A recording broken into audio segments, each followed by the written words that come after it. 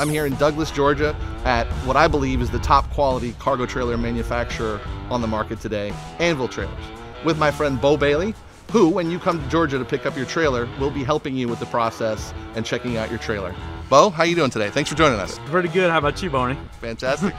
We tell our customers that obviously you guys have the best looking trailers on the market. You're a consumer focused company. Can you give us an example of how your quality is better than the other cargo trailers on the market?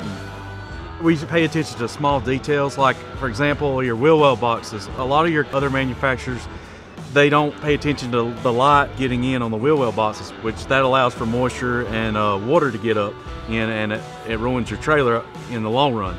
We actually go and have a person to check and make sure that all that's sealed before the trailer's completed. So you think your quality control is better than the others, and that's part of why your trailers look so sharp? Yes, sir, and we stand behind our product. And I noticed that your big trailers have bigger lights than the smaller trailers. That's something that's different that I've noticed from other manufacturers. Is that a safety thing? Yeah, visibility and safety is what I would say. And being a consumer-focused company, there was one feature that I really like that I don't think any other cargo trailer manufacturer offers.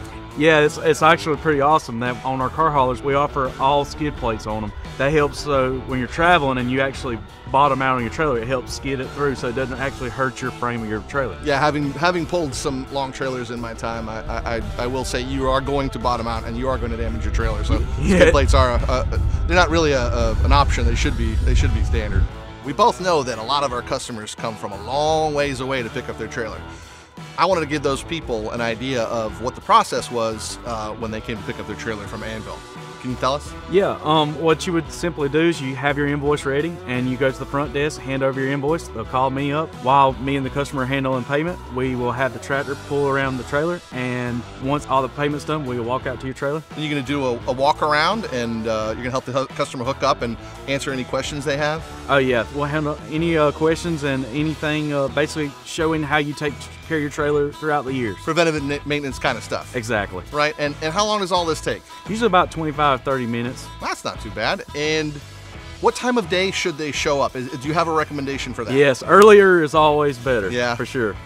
Well, obviously, Anvil's keeping quality great while also increasing production. You guys have a lot of trailers available.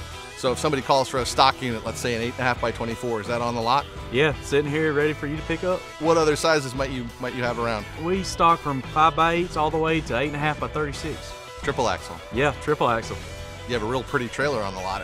I was told it was the first of your Pro Series. Can you tell me a little bit about that? Yeah, we're actually just coming out with it, and first exciting news, it's going to have a 6-year warranty, which has never been done in any of the manufacturers. So that's exciting. And then we offer bar locks on it, 4 D-rings, a dome light in the ceiling, and a kick plate. So it's really for your professional trailers. And we're trying to make it where we stand out apart from other manufacturers.